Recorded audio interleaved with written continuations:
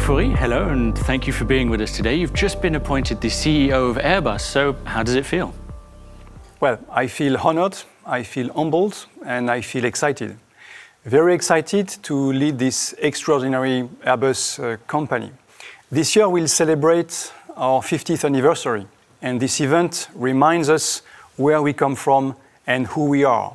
At Airbus we have fantastic products serving customers all around the world with this unique combination of passion and excellence and skills. Airbus Commercial is a business that connects people around the world and that contributes to make the world smaller and a better world by connecting those people. And we have as well Airbus Defence and Space and Airbus Helicopters that protect and serve the communities and society, including against new threats like cyber. So, as we turn ourselves towards the future, we're going to see a lot of change. What are you expecting to see, and what is your vision for the company in the next 5 or maybe 10 years? We are in a period of exceptional change, and the speed of change as well is incredible. So we think, and I strongly believe, that the Airbus of 2029 will be very different from the Airbus of today.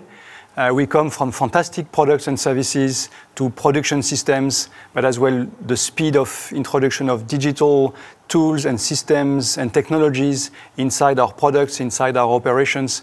And for Airbus and for me, I believe it's very important to prepare the next stage of sustainable growth and sustainable aviation. That's a challenge that we have the opportunity and the privilege to have to tackle in this generation of people and managers.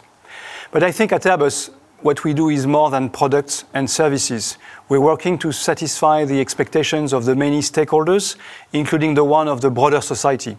And we're really working hard for a better world and a better life.